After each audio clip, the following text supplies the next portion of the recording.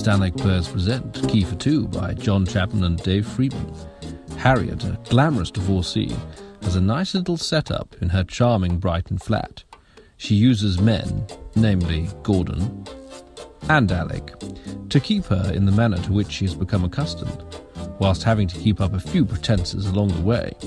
However, when an old friend, Anne, arrives unexpectedly one evening, her well-ordered and comfortable life is set to be disturbed.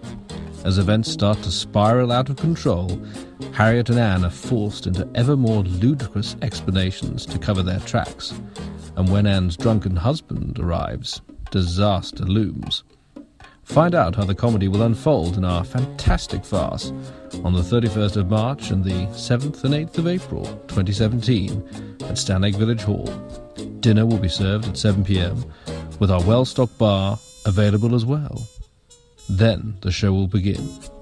Call the box office on 01865 300 545 or email tickets at standlakeplayers.com, or you can visit the website.